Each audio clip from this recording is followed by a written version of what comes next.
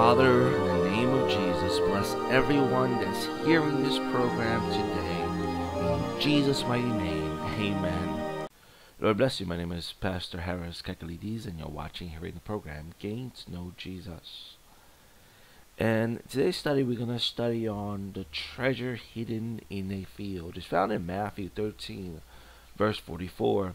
Again, the kingdom of heaven is like treasure hidden in a field, which a man found and hid, and for joy over it, he goes and sells all he has and buys that field. It's very debatable on what is the treasure. Is it Christ? Is it the church? Is the treasure wisdom from God, our communication with God, our relationship with God? What is that treasure? The reason I say it's very debatable because every commentary seems to have a different point of view. There's some that agree, but many of them don't agree. Hawker, Poor Man's Commentary, he says the treasure may most probably be Christ hid in the field of Scripture, from the wise and the prudent, but revealed unto babes. I like that, but he may be wrong or he may be right. Christ is definitely hidden in the Scripture. He's everywhere in the Scripture. In the Old Testament, he's hidden, but you can find him. He's spoken about in prophecy. He's spoken about in types, shadows. So he may be right. But what is that treasure? What is that field? Is he speaking about the field of Scripture? Or is he speaking about the field of the world? We read in Matthew 13:38, the field is the world. So, at least this parable is not referring to the field of Scripture, it's referring to the field of the world. Because Jesus' other parables that he said before that, he said the field was the world. Now, it was very common in those days for people to hide their treasures, their belongings under the ground. Not much people depended on banks. There were some people that did not want to go put their money in the banks. I don't blame them. My dad one time put his money in the bank and he got bankrupt, and something went wrong with the computers. He lost everything. But then, a year later, he goes again and puts the money in the bank. And he said, that's the most safest place. I don't put my money in the bank. I just spend it. I don't put my money on the ground. I just spend it. Anyway, that's another topic. Let's talk about this parable. And we see that in the kingdom of God, or kingdom of heaven. Kingdom of God, kingdom of heaven could be used interchangeably. Sometimes Jesus said the kingdom of heaven, and then in Matthew he also goes on and he says the kingdom of God. Matthew 19, we see that though that phrase used interchangeably. In Matthew 19, verse 23, then Jesus said to his disciples, surely I say to you, that it is hard for a rich man to enter the kingdom of heaven. And in verse 24 of Matthew 19, he says, and again I say to you, it is easier for a camel to go through the eye of a needle than for a rich man to enter the kingdom of God. The kingdom of heaven, the kingdom of God is one and the same. There are some people who like to make a distinction between those two. No, it's the same thing. Kingdom of God, kingdom of heaven. Even now, when you talk to certain people, sometimes Jews, sometimes people who don't like to mention the name God, they will, instead of saying thank God, they will say thank heavens. They use heaven as a substitute for the word God because they feel that God's name is holy. The word God is a very holy word. And people do that still and now. So, we read in Matthew 13:44, again the kingdom of heaven, or the kingdom of God is like treasure hidden in the field. We see why people would hide their treasure in the field. They don't trust banks, and they just could dig a dirt and hide it. But there was a rabbinic law back then that if you hide your treasure in the dirt and someone finds it, he has all the rights to it. Well, but this man, we read that he found this treasure hid, and he was joyful about it.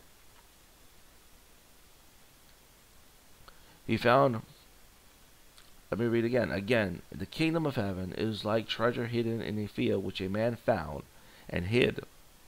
He found treasure hid in a field, and he hides it again. He hides it again. And for joy over it, he goes and sells all that he has, and he buys that field. Are you willing to leave everything behind for Christ? If Christ is that treasure, are you willing to leave everything behind for Christ? Or count everything else as of little worth compared to Christ? And if the church is that treasure, did Christ leave everything behind to be with his church? And the answer is, Christ did. But let's look at what Paul says. Paul says, what things were gained to me, these I count loss for Christ. Yet indeed I also count all things lost for the excellency of the knowledge of Christ Jesus my Lord, for whom I suffer the loss of all things, and count them rubbish. The Greek says, I count them dung, that I may gain Christ. That means Paul, he was a Pharisee. He counted that as dung. He had one of the best teachers, Gamaliel, one of the most famous teachers. He says that's dung. That's trash compared to Christ. He was circumcised on the 8th day, a Hebrew of Hebrews from the tribe of Benjamin. He said all of that is rubbish. All of that was rubbish. We go to 2 Corinthians 8 verse 9, and it says, for you know the grace of our Lord Jesus Christ, that though he was rich, yet for your sakes he became poor, that you through his poverty might become rich. Jesus became poor so we can be rich in the things of God. It's amazing. When Jesus tells us to forsake all to follow him, he's not telling us something that he has not done. Jesus forsook all. And he is the perfect example of one who forsakes all. Are we willing to leave everything behind to follow Jesus, because Jesus left everything behind to be with his church? We read in Ephesians 5:31 and 32. It says, for this reason a man shall leave his father and mother and be joined to his wife, and the two shall become one flesh. This is a great mystery, but I speak concerning Christ and the church. Did Jesus forsake everything to be with his church? Did he forsake his father? Yes. Though his father dwelt inside him, and he had a relationship with his father, yet Jesus shared with the glory with his father. John 17 verse 5. Jesus had the same glory with the Father. They were sharing the glory together. They were being worshipped together in heaven. They were being adored. He was constantly with his Father in heaven. And yet he forsook his Father to come to be with his bride those 33 years and a half. Jesus forsook all. Jesus saw a treasure in the church. Something that maybe we don't see. But Jesus saw us as a treasure. A treasure to be redeemed. He bought us. He bought us with his blood. Don't ever think that you have a little worth if you're a Christian. Jesus paid good money for you. He paid his blood for you. Now, let's go to Luke 14, And we read Luke 14, verse 26.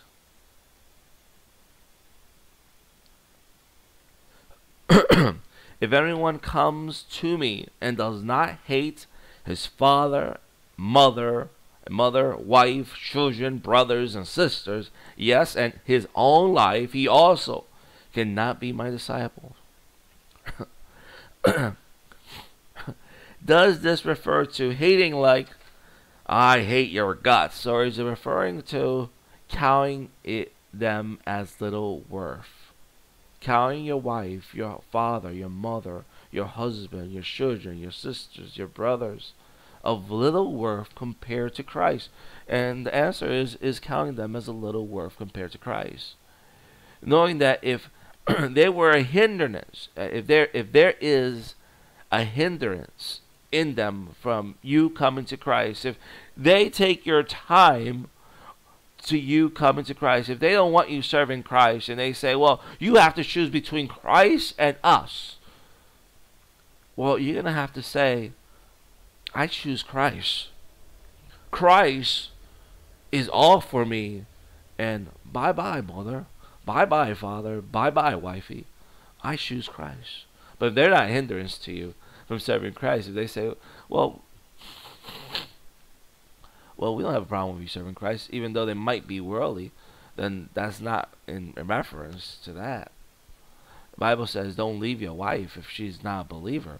Who knows that you might get her saved, or leave your husband. Who knows that you might bring them to Christ. It says it in 1 Corinthians. 1 Corinthians 7, if I'm not mistaken. 1 Corinthians 7 verse 13, it says, and a woman who has a husband who does not believe, if he is willing to live with her, let her not divorce him. For the unbelieving husband is sanctified by the wife, and the unbelieving wife is sanctified by the husband. Otherwise, your children will be unclean. But if the unbeliever departs, let him depart. A brother or sister is not under bondage in such cases, but God has called us to peace. For how do you know, O wife, whether you will save your husband? Or how do you know, O husband, whether you will save your wife? We don't know. So, if you have a wife or a husband that's not a believer, consider them as a field to win them to Christ. Because you never know, you might get them saved. Okay, now, well, we're called, we go in Luke, back to Luke 14, I was reading. Verse 27 now. But compared to Christ, they are of little worth. Christ is everything for the Christian. Verse 27 says, and whoever does not bear his cross and comes after me cannot be my disciples. For which of you, intending to build a tower, does not sit down first, count the cost, whether he has enough to finish it? That's another parable. Lest after he had laid the foundation and is not able to finish, all who sees it begins to mock him, saying, this man began to build and was not able to finish. Or what king going to war against another king does not sit down first, consider whether he is able with 10,000 to meet him who comes against them with 20,000? Or else, while the other is still a great way off, he sends a delegation and asks for conditions of peace. So likewise, whoever does not forsake all that he has cannot be my disciple. Those are strong words. You mean that everything I own, I need to count it like it's worth nothing compared to my relationship with Jesus? Yes, everything you own, count it as nothing compared to your relationship with Jesus. Because Jesus did it for you. Even while on earth, the little bit he had, he counted as rubbish to be with his church. We read in Luke 8 verse 19. And then his mother and brothers came to him and could not approach him because of the crowd. And it was told, this is Luke 8 verse 19 to 21. And it was told to him by some who said, "Your mother and your brothers are standing outside desiring to seek you." But he answered and said to them, "My mother and my brothers are these who hear the word of God and do it."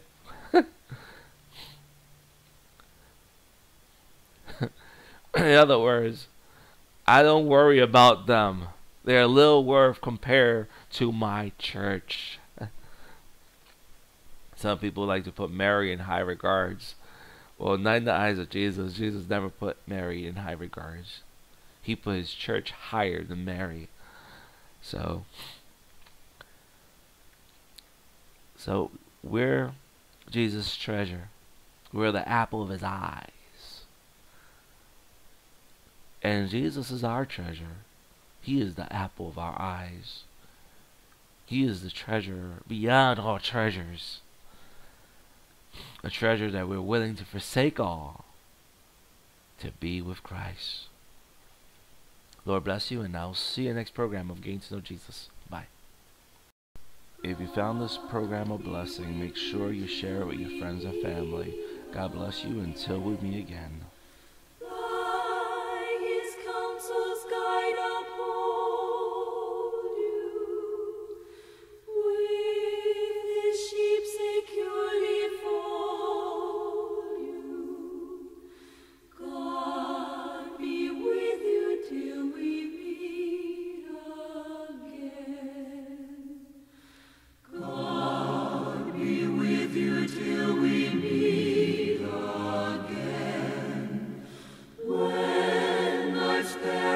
They confound you.